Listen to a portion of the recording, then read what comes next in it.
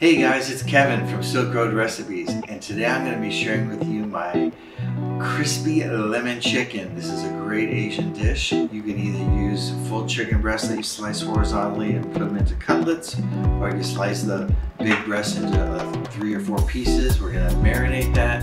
It gets then dipped into a batter of flour, cornstarch to get really crispy. We're going to pan fry it, and then it gets this beautiful lemon and honey sauce that's poured on top. It's super fun, super delicious. Let's do it.